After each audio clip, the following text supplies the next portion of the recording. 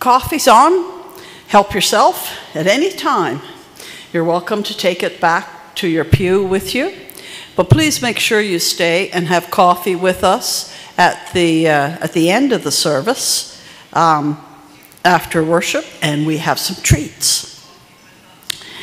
Let us start with the land acknowledgement, which is printed in your bulletin. Your part is written in bold.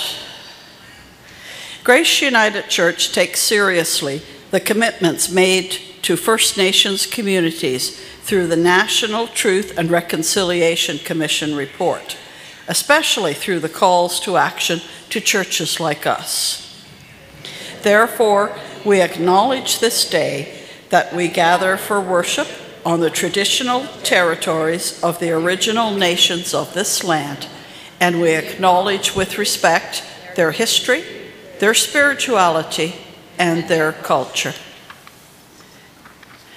I'd like to send out special greetings this morning to everybody who is celebrating a special event this week. A special happy birthday to Graham Anglin this morning. I want to thank Liz Church for leading our worship service this morning while Reverend Takui is taking a much-deserved break.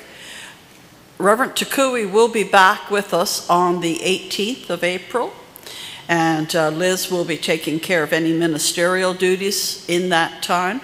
Barb DeJeet will be here next Sunday to lead our service. Thank you for your donations and support of the Count Your Blessings Lenten calendar.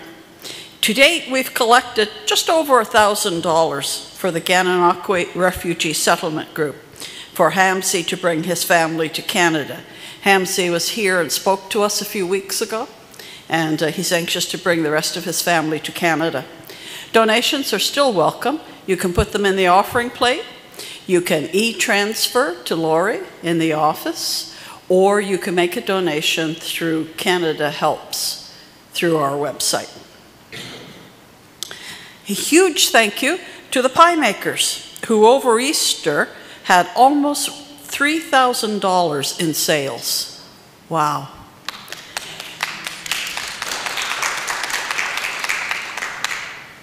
There are more pies in the freezer, and if you would like a pie for your supper tonight, speak to one of us at the back and we'll see about getting it for you, or call Lori during the week if you want a pie. There's a small error in this week's bulletin.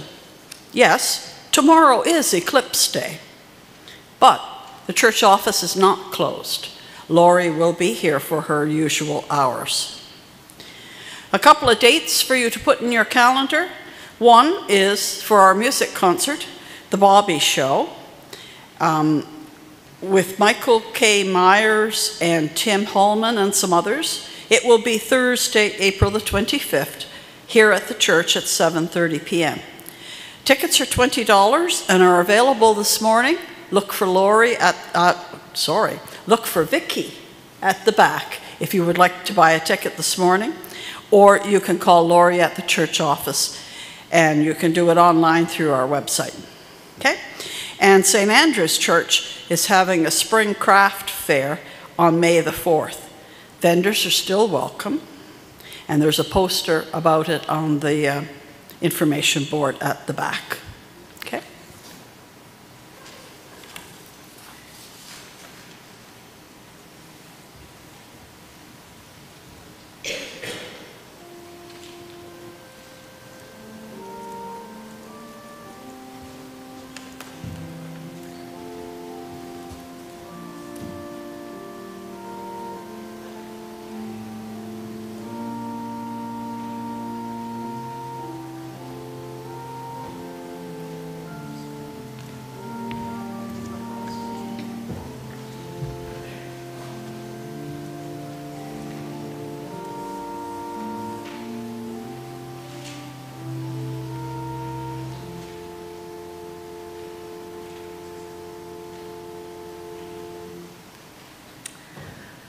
I don't feel like a stranger. I feel like a friend when I come now. I've been in here a number of times, both leading your worship and just to sit in worship with you. And I thank you today for the opportunity to share with you again. I noticed something in the bulletin too that reminds us how close we are as a knit family, because we at Portland also did some of these Izzy dolls. So when I saw that picture, I thought, ooh, that's nice. They know exactly what we're talking about when we mention the Izzy dolls. So thank you for your working on that as well.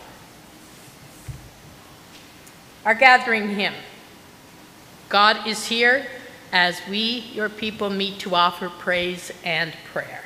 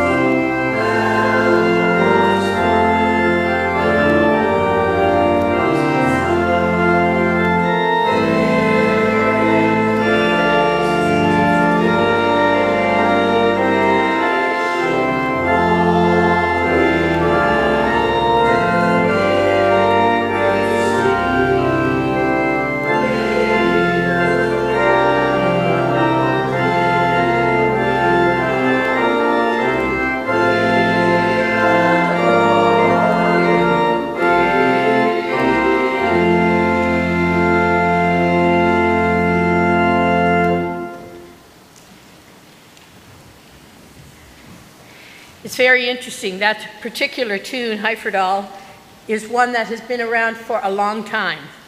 The words that we sang are somewhat newer. 1978, that's a little bit newer, and for sure than 1838. But very interesting that how well music carries through generation after generation. I was very moved by this song when I read that second verse. When we come into a worship, a place of worship, we recognize that it is not just a building. We have here the altar, the table that we come to. We have the font that we use when we do baptisms. We have the cross as the central figure of why we come here to worship. And all of these things that are around us that remind us of the greatness of God. How wonderful indeed that is. Let's pray together. We come to worship you today, our Lord, with the Easter miracle still alive in our hearts. As we gather, we recognize the blessing of being together and offer you our thanks. Be pleased with our offering of worship. Amen. When I was choosing the spiritual focus today, it wasn't very difficult from the scripture reading that you will hear in a few moments. But it was a reminder that I needed to give to myself and to you. If peace and harmony were easy, do you think we would need so many reminders? If peace and harmony were easy, do you think we would need so many reminders?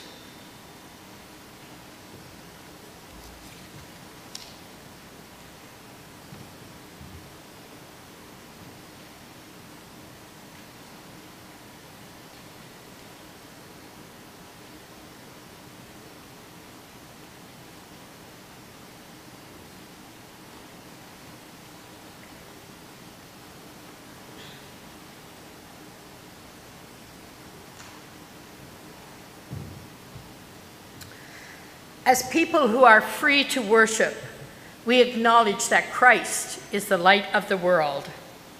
And that we will take the light of Christ with us out into the world and share God's love as opportunities are given to us.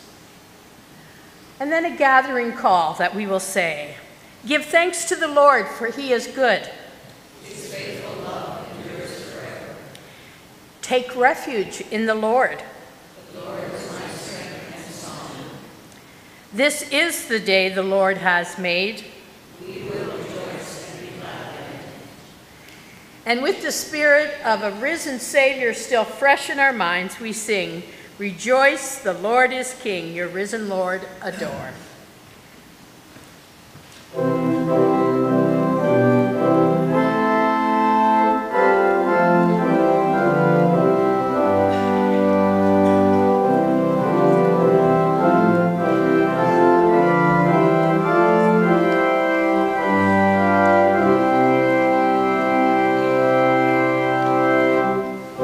Rejoice, the Lord is King, your risen Lord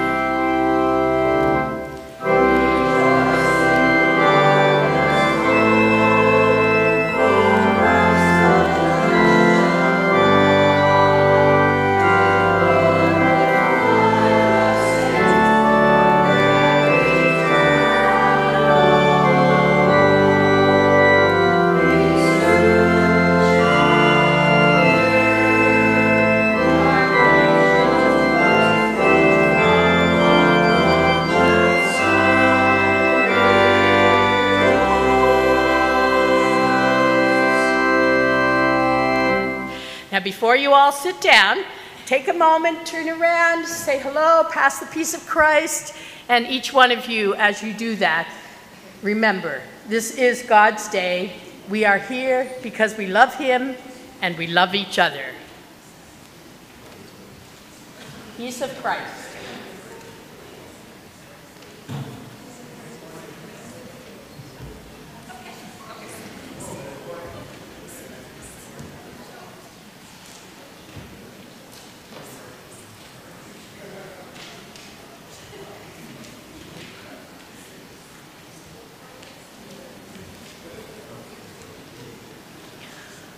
I understand that in some churches they're afraid to pass the peace of Christ because they can't get control of the meeting any further.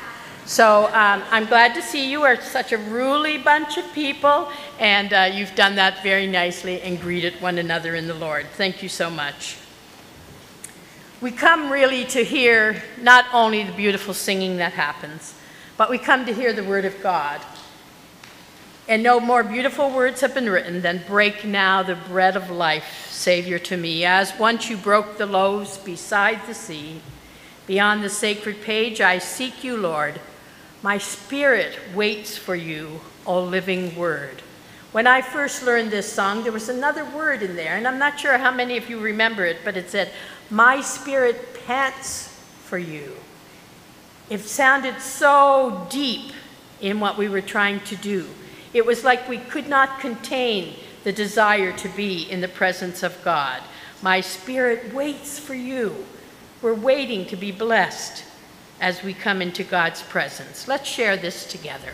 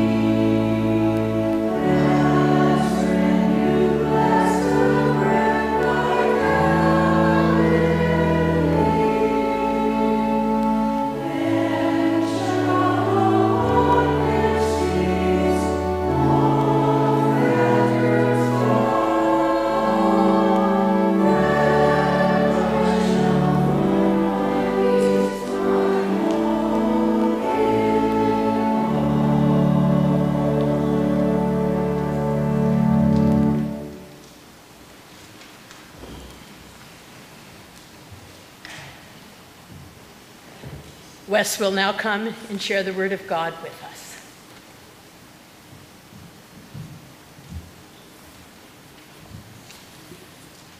Bear with me, I'm new to this. The scripture today, Psalm 133, the New Living Translation, a song for pilgrims ascending to Jerusalem, a psalm of David.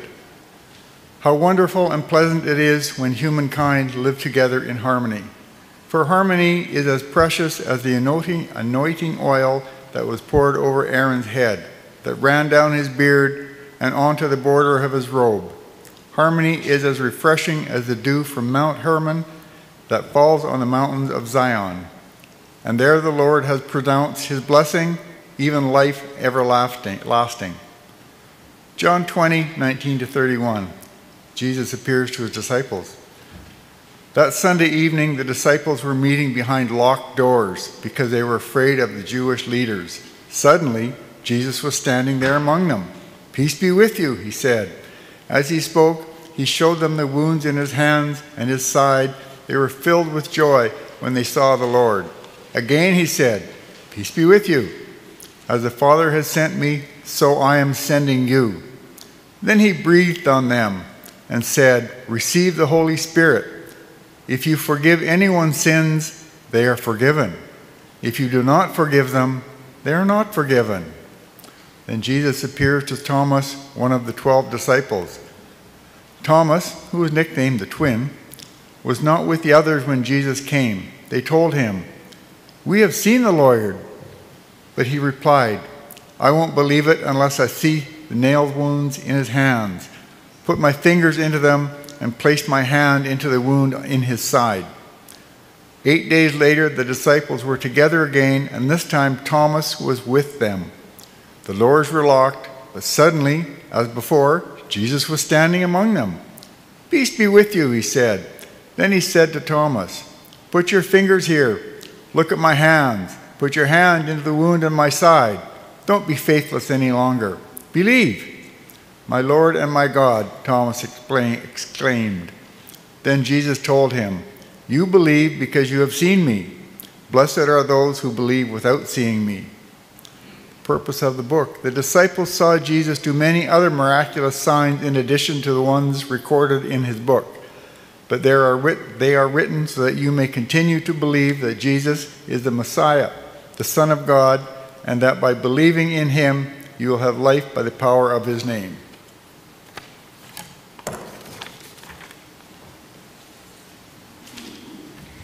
May God's Spirit and add understanding to our hearing.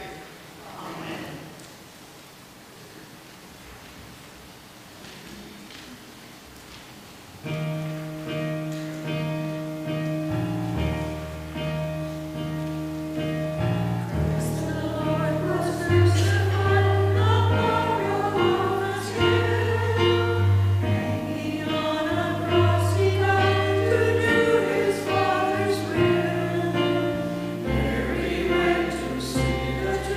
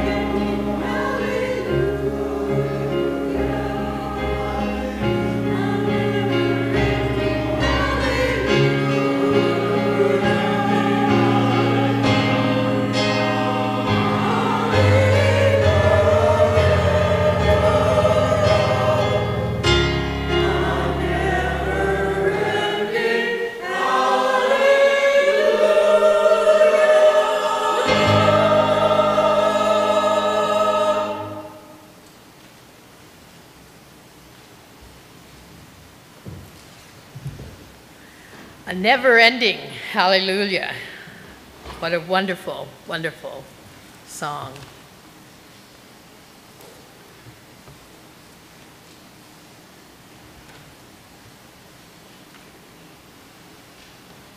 Let us pray together. Dear Creator of all, as your word was read, you spoke to us. May the words I share now be received and bring blessing, guidance, and encouragement. I give you thanks. Amen.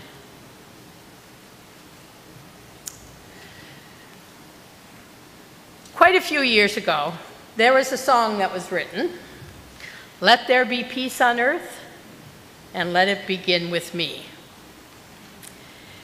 This really encapsulates the scripture of Psalm 133 that we heard read. How wonderful and pleasant it is when humankind live together in harmony. And yet, this would appear to be just the opposite of how it is. We say we want peace, but the political powers that be are weaponizing many parts of the world. News story after news story report the chaos that is all around us. Kids in school feel desperate. Teachers are tasked with the impossible. Parents have lost control. Scripture tells us that Christ is the Prince of Peace, and we crucified him. I am bringing all this to your attention, not to depress you, but so that you remain aware of our position in this world. We cannot remain as Sunday go-to-meeting Christians. Can we really expect that world peace could happen even when we try so hard to bring it about? So what exactly am I saying when we talk about peace? And what are we singing about when we sing about peace? Or when we preach about peace? Romans 3:17 says this, "The way of peace they have not known." Point blank, it reminds us that from the beginning of creation, when we were given a choice, we chose selfishly. James 4 also tells us, "What starts wars and fights among you? Is it not because you want many things and are fighting to have them? You want something you do not have, so you kill. You want something you cannot get, so you fight for it. You do not get things because you do not ask for them. Or if you do ask, you do not receive because your reasons for asking are wrong. You want these things only to please yourself." Scripture continues because we have read it many times when we've read the Beatitudes from Matthew chapter 5, and especially on verse 9. "Blessed are the peacemakers, for they shall be called the children of God." Therefore, we are called to be peacemakers. God wants us to follow him and enjoy the benefits of peace. While you may think I am saying it is futile work for peace, it is the exact opposite I want to convey. So I ask these questions. What do we need to learn to have peace? We will start today with obey God's law of love. It is the law of love that makes our relationships prosper and meaningful.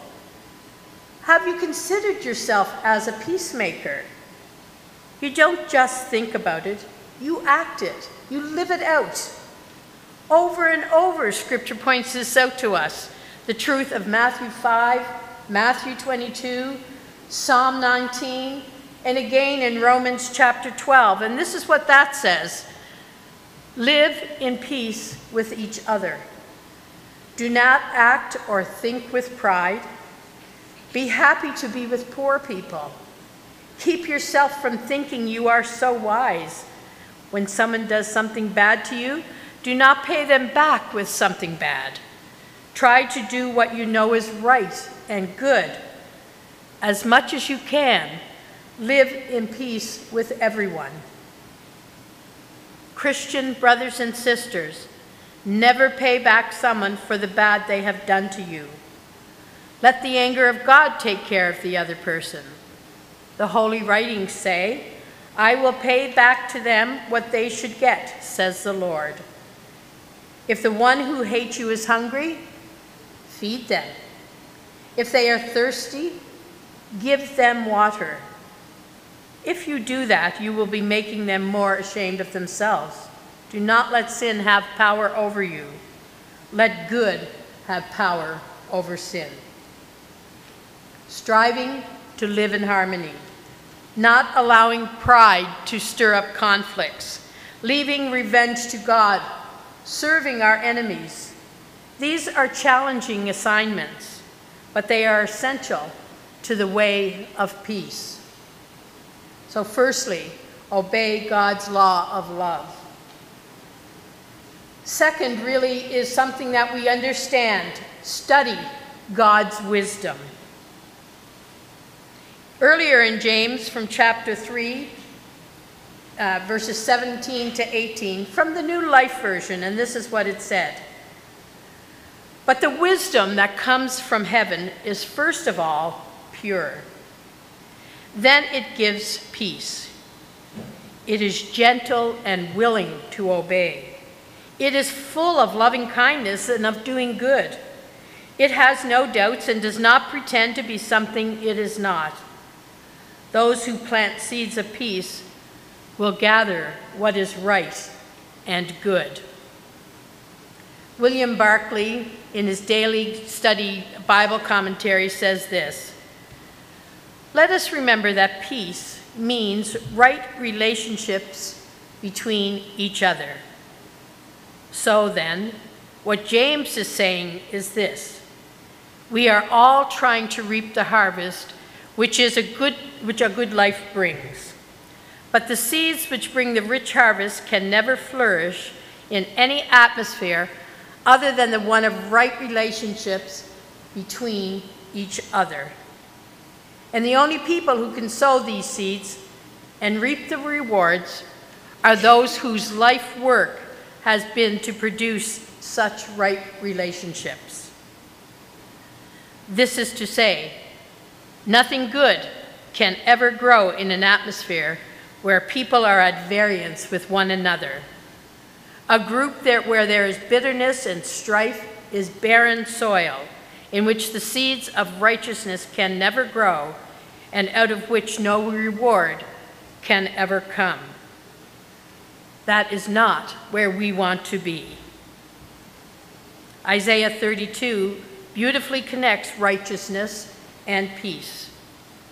The work of the righteous will bring peace, and the effect of righteousness, quietness and assurance forever. So firstly, we obey God's law of love. Second, we take out the word that he has given us and study it so that we find wisdom on how we live each day. And thirdly, grow in godly love. I come back to my opening words, let there be peace on earth, and let it begin with me.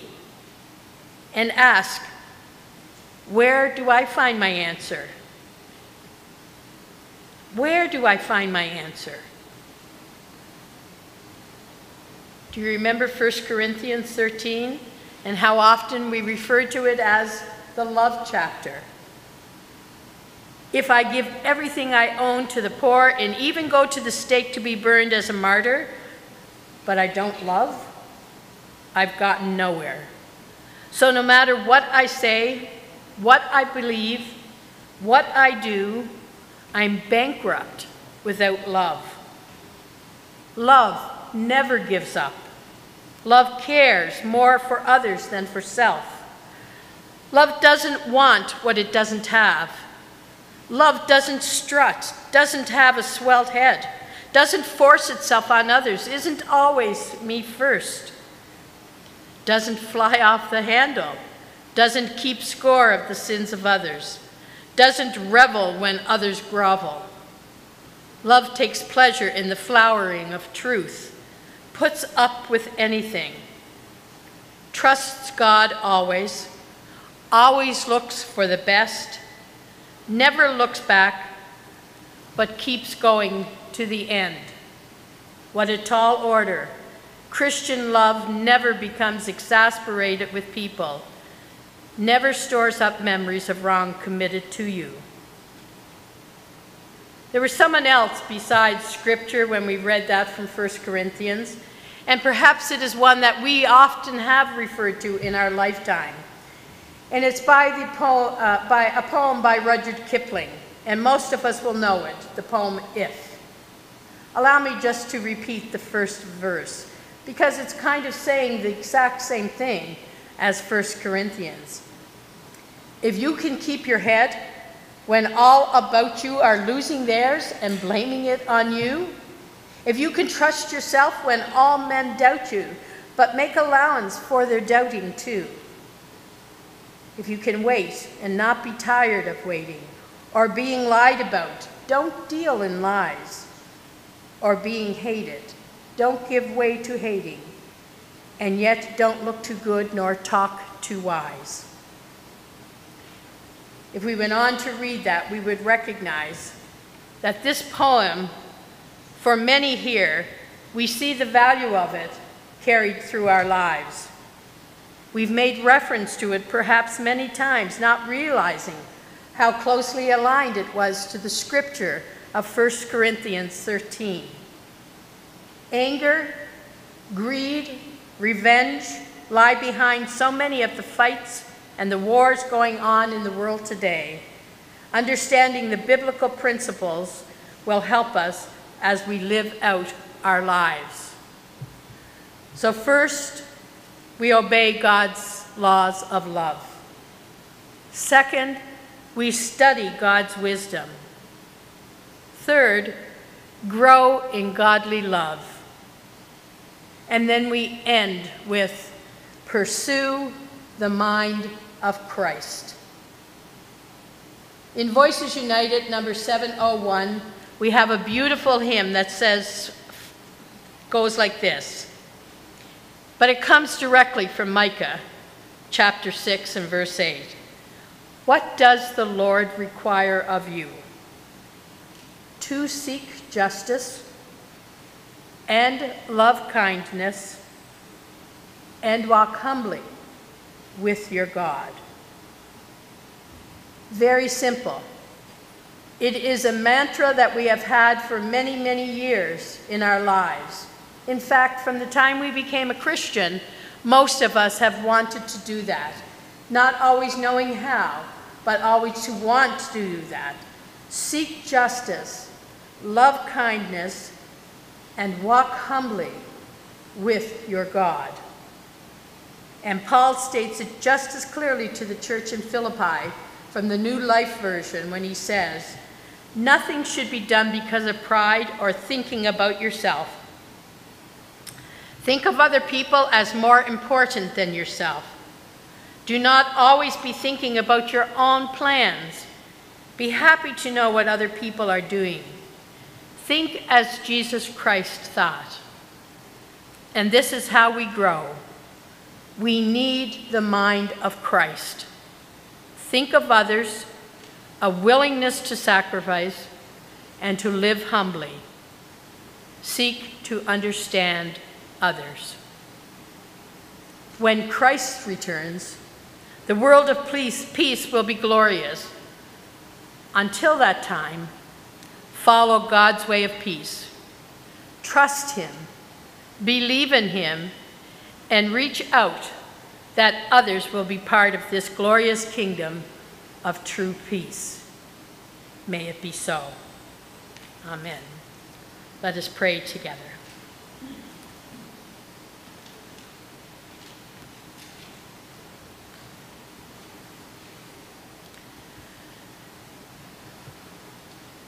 At this moment, Lord, we come continuing to sit in your presence.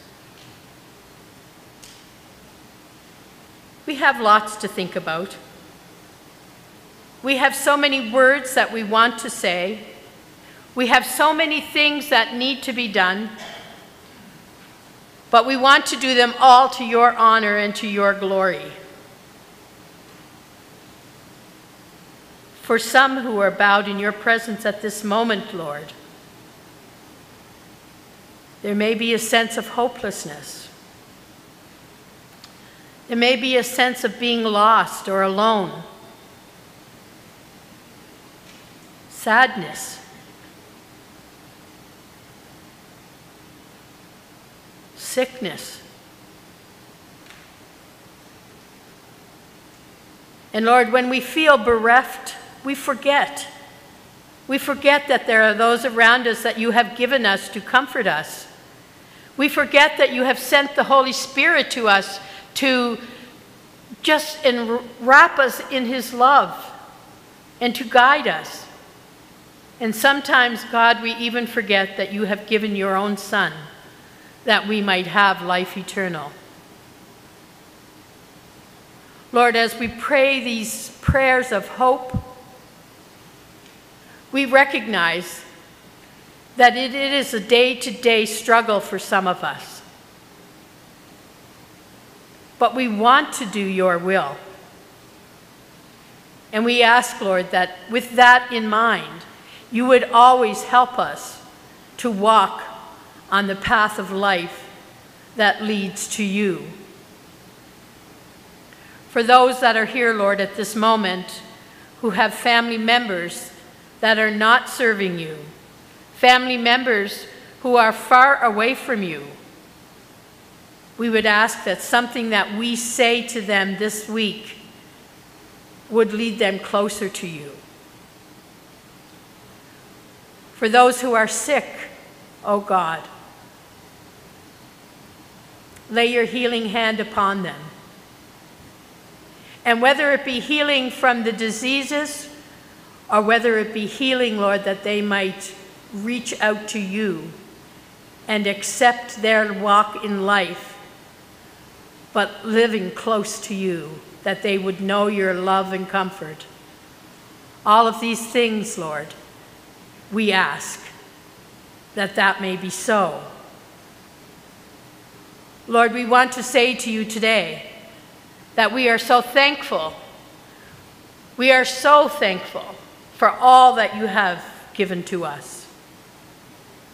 And Lord, as we walk, let us walk, Lord, knowing that you are right here beside us, that you cover us, that you protect us, that you lead us. And Lord, we want to say to you, in honor of who you are, the precious prayer that you have taught each of us as we grow closer to you. Our Father, who art in heaven, hallowed be thy name. Thy kingdom come. Thy will be done in earth as it is in heaven. Give us this day our daily bread, and forgive us our trespasses, as we forgive those who trespass against us. And lead us not into temptation, but deliver us from evil. For thine is the kingdom, the power, and the glory, forever and ever. Amen. Your generosity matters.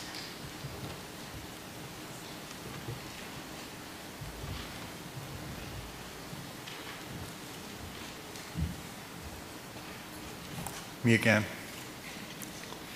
On a windy weekday morning in February, you might expect a camp to be quiet, anxiously awaiting the hustle and bustle that summertime will bring. But on the escarpment in Lincoln, Ontario, Cave Springs Camp is anything but quiet. A nature school for youth operates daily on the lower floor of the new conference center. Staff take bookings for weddings, corporate events, and birthdays, and in the afternoon, a youth group will arrive to enjoy the year-round facilities. Cave Springs Camp hasn't always been this way. Not long ago, programming would only run in the summertime, with some bookings into the fall if weather permitted. Program Director Lance Wright enthusiastically expresses his deep gratitude for the people who have made year-round facilities and programs possible. Looking outside on a February weekday, Lance can see children at the nature school experimenting with the wind instead of hiding from it indoors on a phone or computer. Lance's passion for creating lifelong memories and inspiring faith and self-confidence shines through his work to build a caring and dynamic community atmosphere. From the vibrant colors of spring to the warm sunshine of summer, the crisp air of fall, and the magical snow-covered landscapes of winter, Cave Springs Camp provides an ever-changing backdrop for people of all ages to appreciate outdoor activities and adventure. Your generosity through mission and service is helping children, teens, adults to reconnect with nature at any time of the year. Thank you. Down the road, there will be a video from Cave Springs Camp coming to show you a bit more information.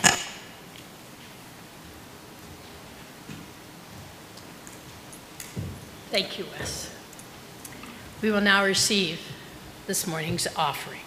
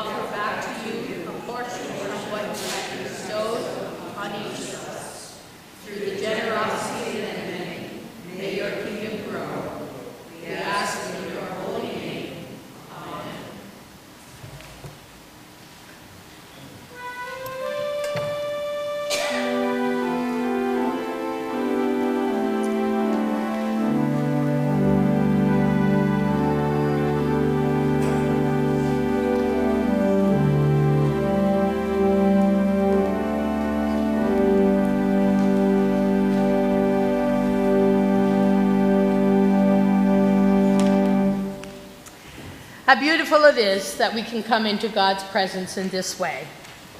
And so we say, all the way my Savior leads me. It's a closing hymn. Can I doubt his tender mercy, who through life has been my guide? Heavenly peace, divinest comfort, here by faith in him to dwell. For I know, whate'er befall me, Jesus doeth all things well.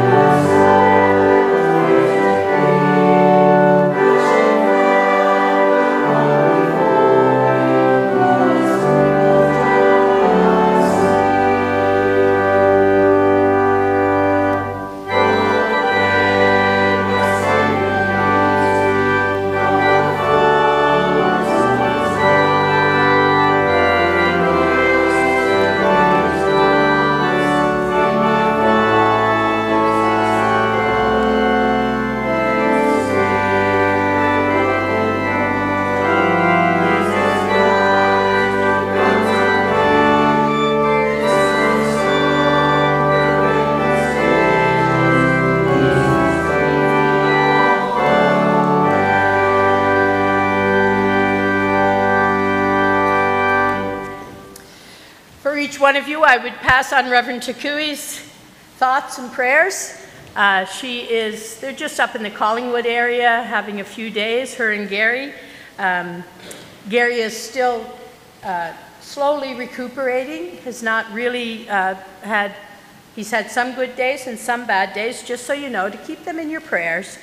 And they have enjoyed these few days away. And for each of us, as we think about them, remember that we as God's servants, we as God's ministers, minister to each other and to those around us. This doesn't stop here today. This means you have to go out and speak to others and give them a word of cheer. Allow them to know that you as a servant of Christ want them to end up in heaven with you. And so whatever you can do to pass on God's word of peace and love, do it. Be the salt of the earth and send out his radiant light. May the blessing of God go before you. May grace and peace abound. Be guided by the Spirit and spread God's love to the world. As you go, walk in the light of God. Know God's presence in your life. And may the Spirit of God keep you now and forevermore. Amen.